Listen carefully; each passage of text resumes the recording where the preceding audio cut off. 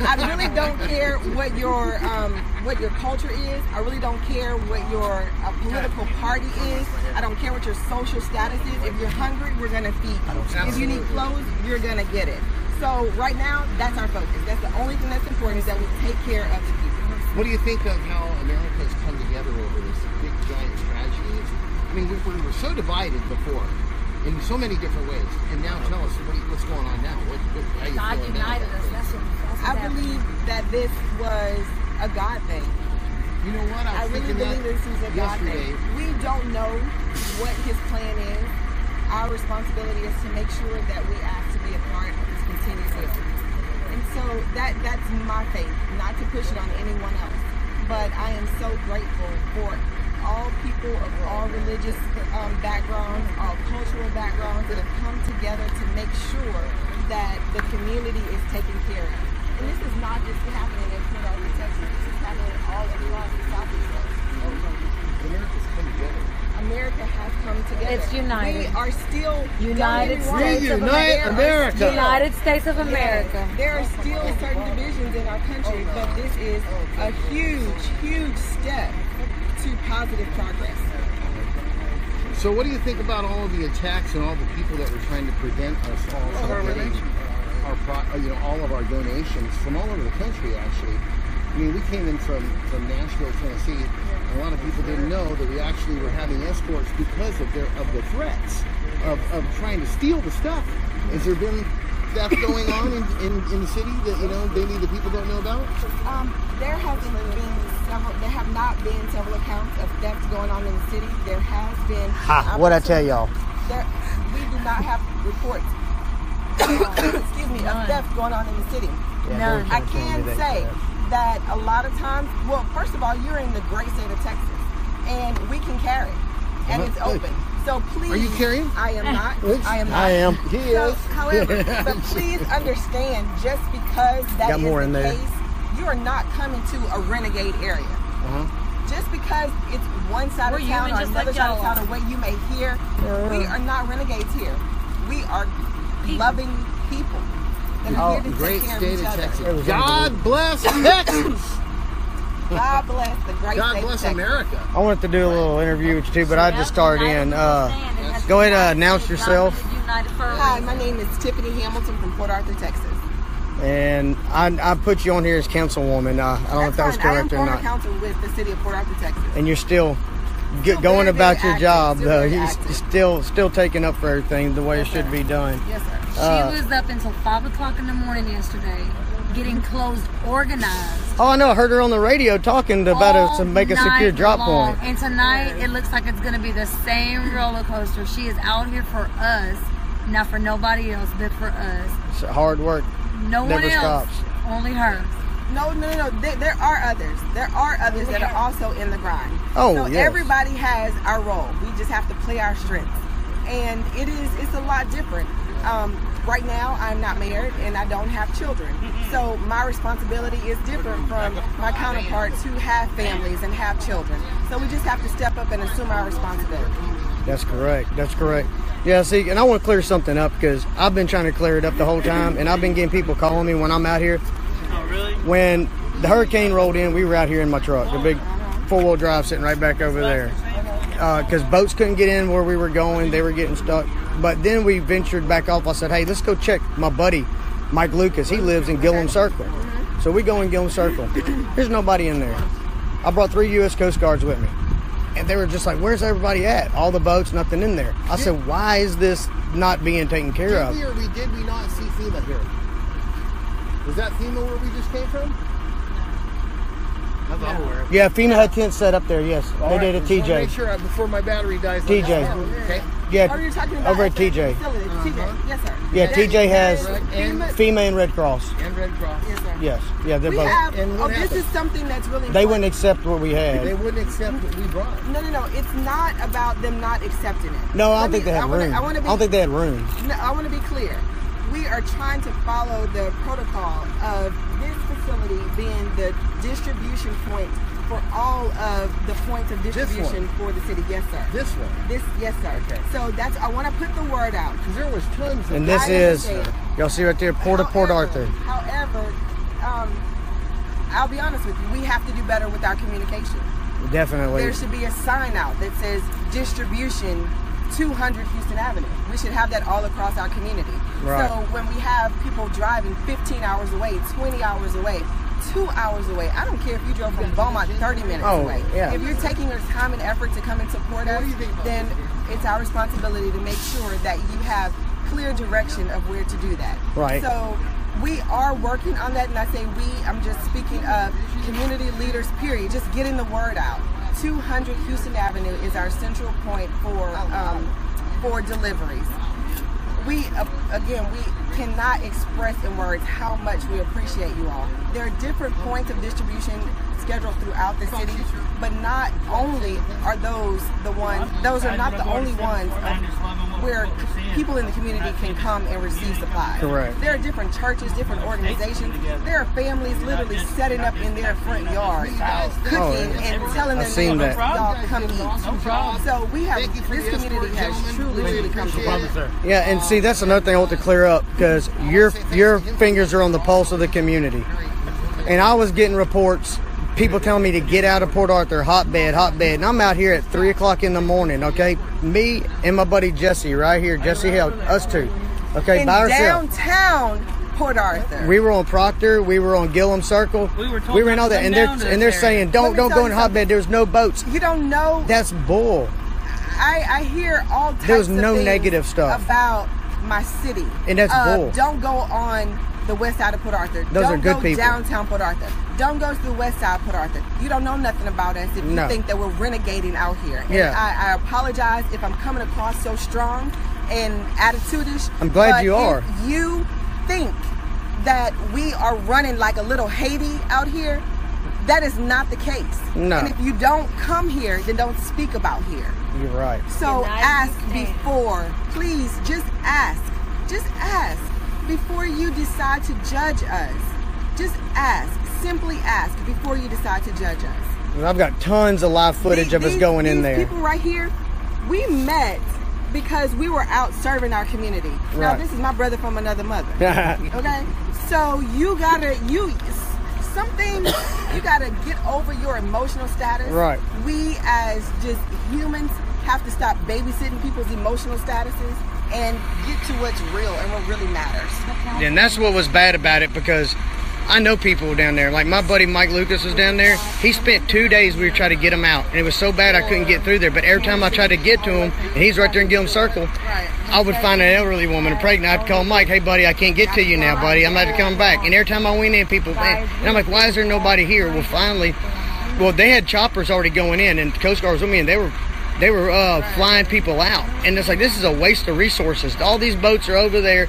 And then finally I got organized, and I got a crew of 6 boats to come with me down here. And we launched by the HEB, and we were heading toward everything on this side. And somebody called them and said something. They said, oh, you got to get out. There's people with guns. They're trying to steal the boats. I said, man, we've been sitting out here and rescuing people this whole time since the hurricane hit, and not once have we had anybody hostile come to us. I said, as a matter of fact, they want to help us get other people to help rescue.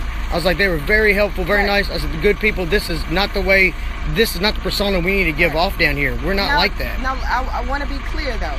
There was one incident that I'm aware of at an apartment complex. Yeah, that was a domestic dispute or something. Exactly. That was something domestic going on.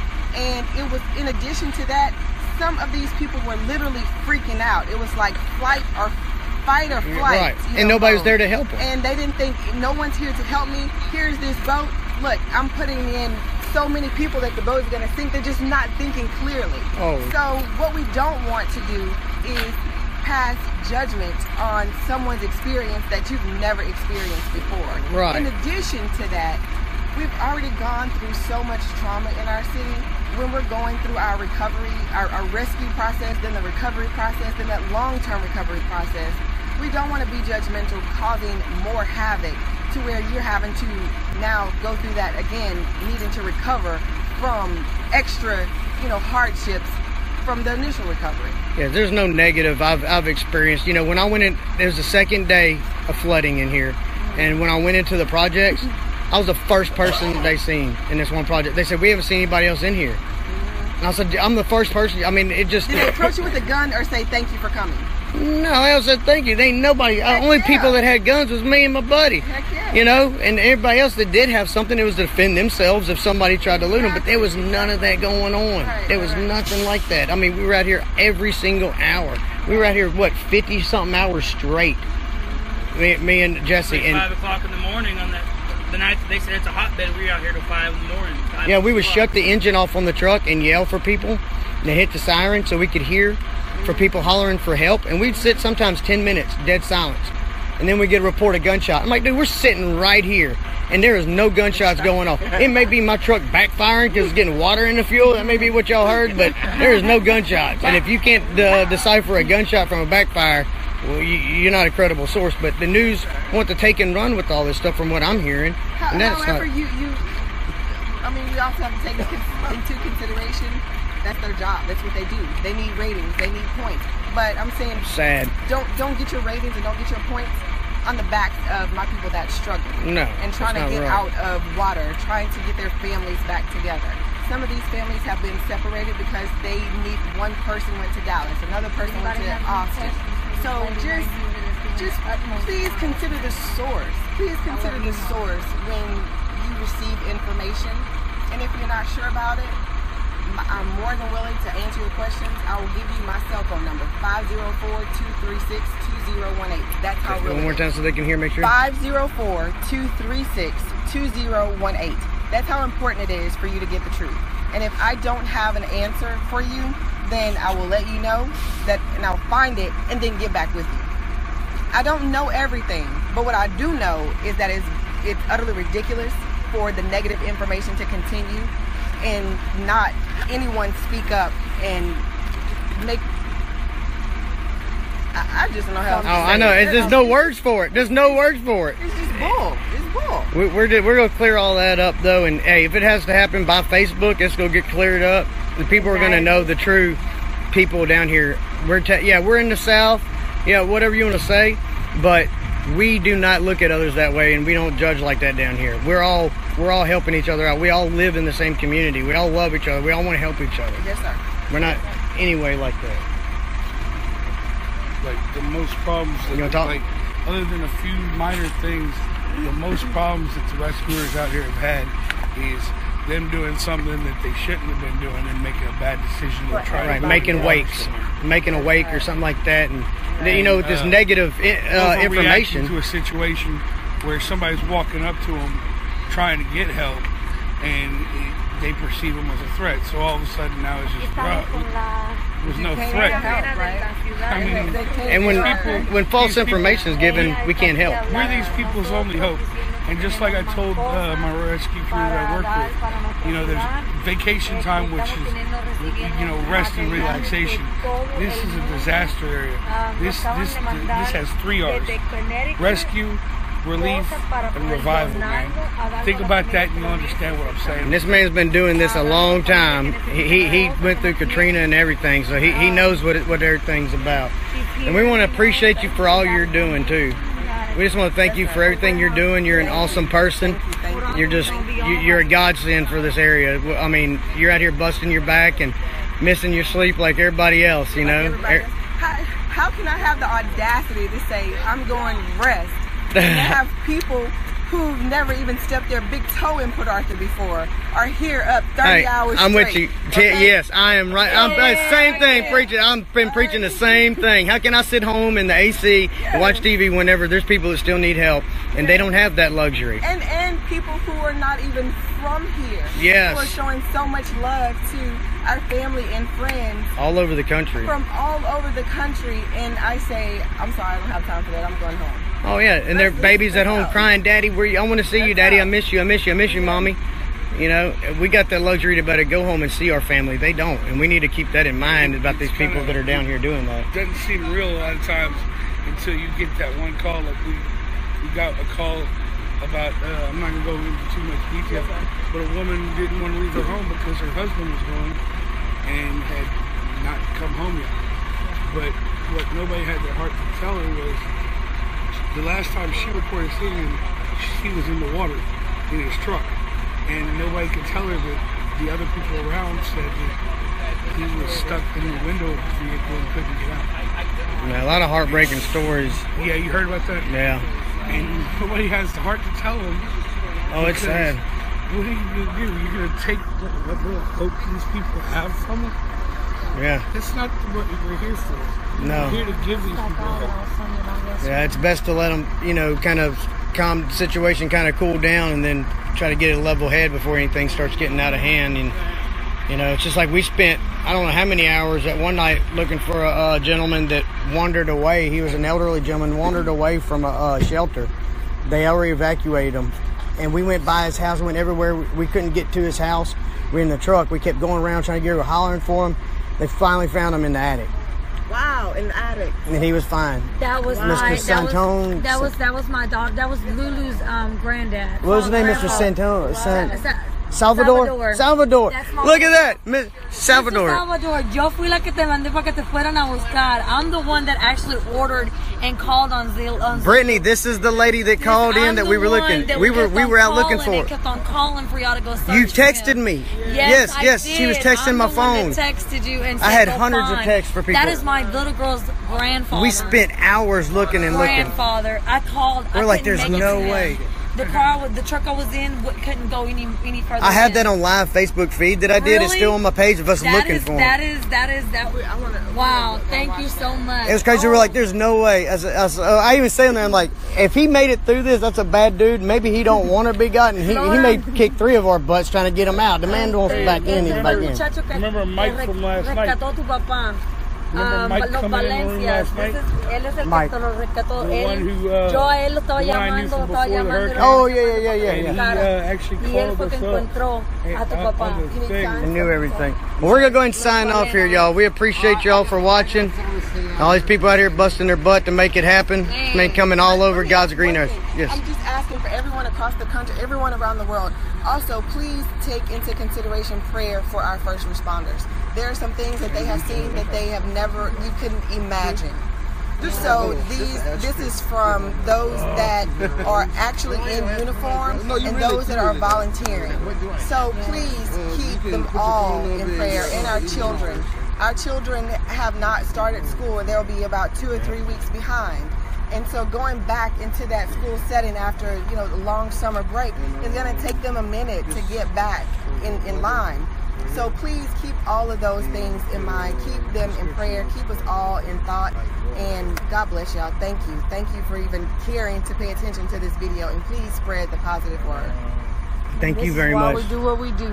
All these people here, man, y'all heard from the horse's mouth, so to say.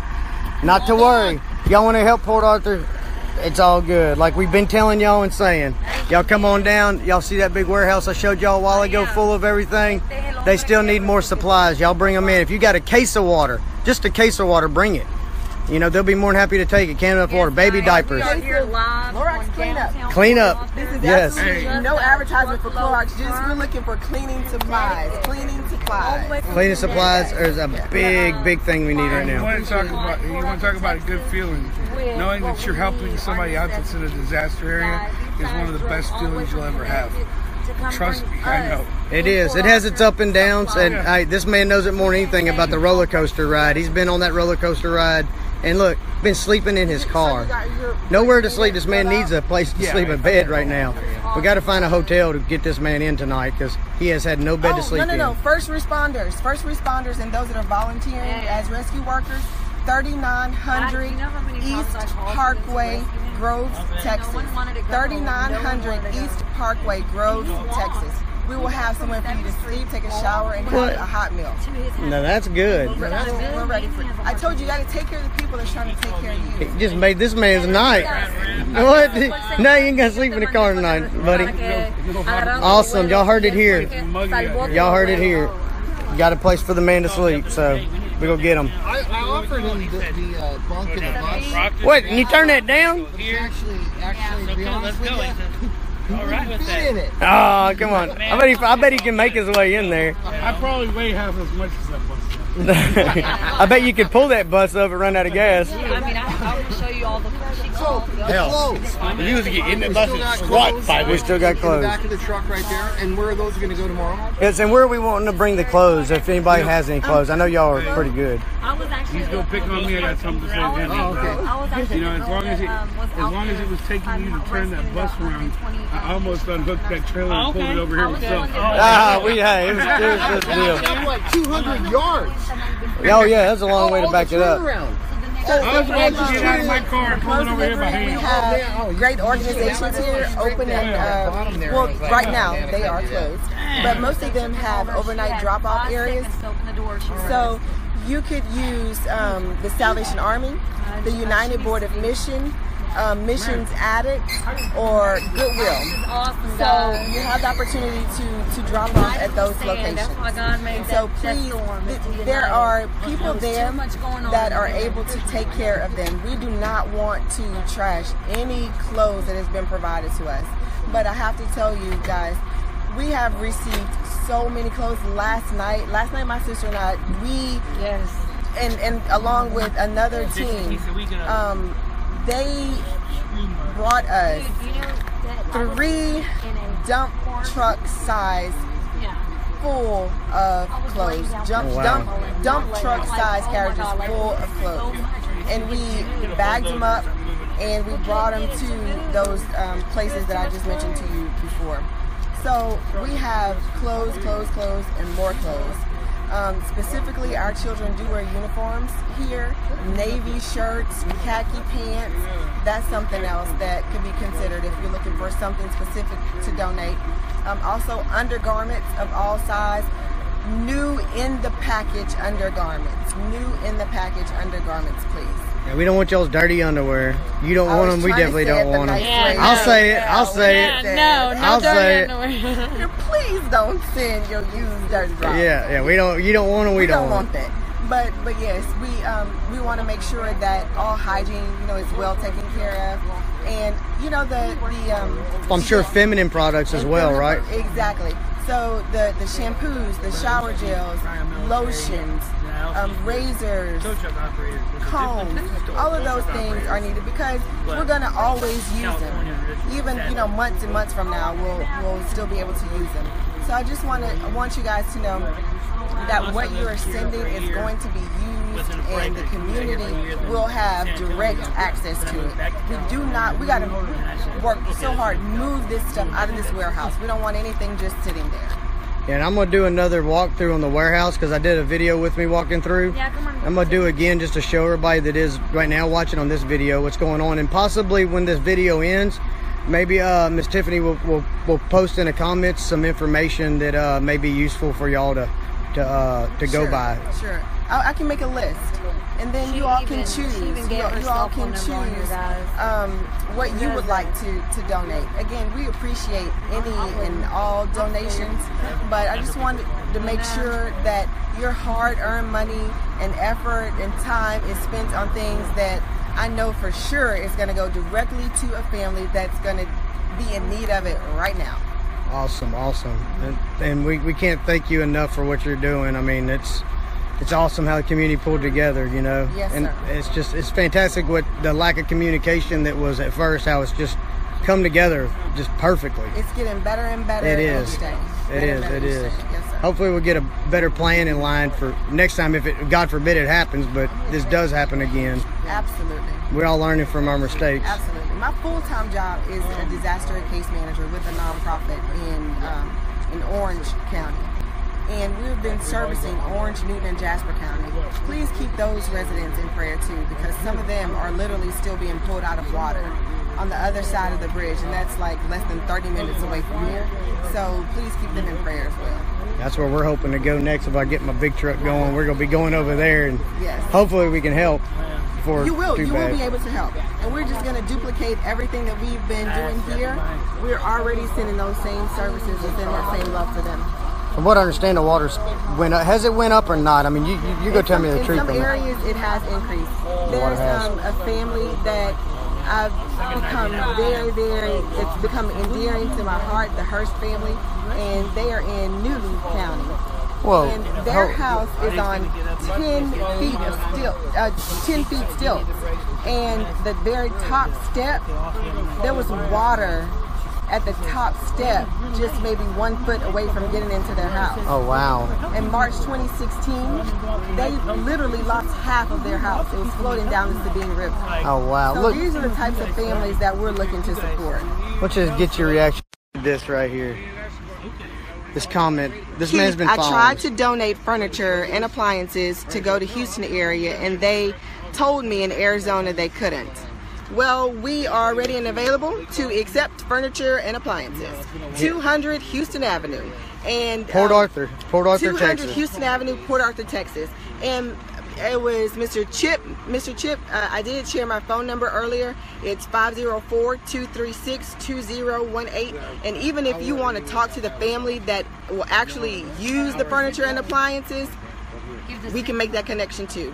200 Houston Avenue, Port Arthur, Texas, 77640. And my phone, that's the warehouse where items can be delivered. And that's right behind me. And my cell phone number again is 504-236-2018. Thank you. And we're going to go show y'all the inside of this warehouse so y'all can understand what the magnitude of this operation they got going here. I mean, it's unbelievable what they've got going here. Yeah, well, I know that the last video I did have a little run through. No, they did. Yeah, they did. A guy gave me a tour of everything, describing what was what.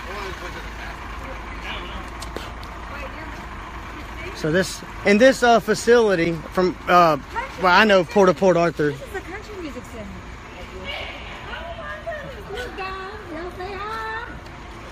Hello, America. We got a famous man I was here. trying to Look. wait till the cameras were on. I didn't want to like. Oh, no. Okay. No. We kept things on the down low till we got here. We're good to go. Once we're here, we're good to go. Look at this. This is the warehouse, guys. And this the port is the port the ones that allowed for this facility to be used, correct? And y'all gotta give props to the port. We have, thank you to the Port Authority. I love the Port Arthur. I worked there. You need some. Just look at her, checking on everybody. She makes sure everybody's okay. Man over here sleeping on a cardboard box. Man, I've seen homeless men on underpasses got better accommodations than this, but she's trying to make it better for them. They just won't accept it right now. He's like, "No, I'm good. This is good. This is good." Got to make sure these guys are taking care of y'all. Support our troops, man. This is what they're doing here, and they're not over there protecting us. They're over here trying to protect us. Support your troops. I don't know if maybe you'd like to speak to something what we got going on here. All of this water, we are so grateful for it. If we could at least have half of this in cleaning supplies, I could tell you we'd be so Happy and grateful. So Yeah, grateful. because the cleaning supply bundle's a little short right now. Things you wouldn't think of normally that you would need to donate for people. You know, hygiene products, cleaning supplies, that's what they're needing a lot of. Y'all can see this whole warehouse here is just, it ain't full yet. It needs to get full. They're getting out, I believe that they said 100 pallets a day at least. Yes, but we're turning it over. We're turning it over day by day. Paper towels, sanitary napkins, tampons, shampoo, lotions, diapers, baby formula. Guys, we have been holding so close to our chest the formula that's needed for.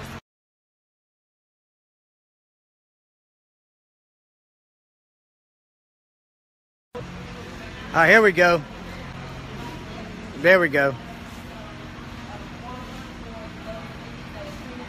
And that made a huge difference on a family today. Her baby hadn't been able to eat in about a day and a half. And we called her and let them know that we have a formula here. And immediately we met up and she was able to get it. That's how much that matters. That's how much these donations matter. And what I was sharing with them is that we had a family, the Dunbar family from Lafayette, Louisiana, that was also supported along with some other organizations such as the Iberian Fire District in Louisiana, and they brought over, amongst some other items, but one of the things that really stood out the most was the baby formula that was for premature babies and those with special needs. So we had a family with a little girl who hadn't eaten in about a day and a half because her family couldn't find that formula. Everything else she was allergic to. So please consider the sources of when people are saying it's renegade out there, don't go, or these people don't care about themselves. That is not true. It's not true. And we love us here. And we're feeling so much love for us from other people in the community as well. We really appreciate it. They do. Thank y'all. There's this warehouse. Look, y'all, this is what cleaning supplies that they have still to go through, but it's not a lot. We need a lot more cleaning supplies, so.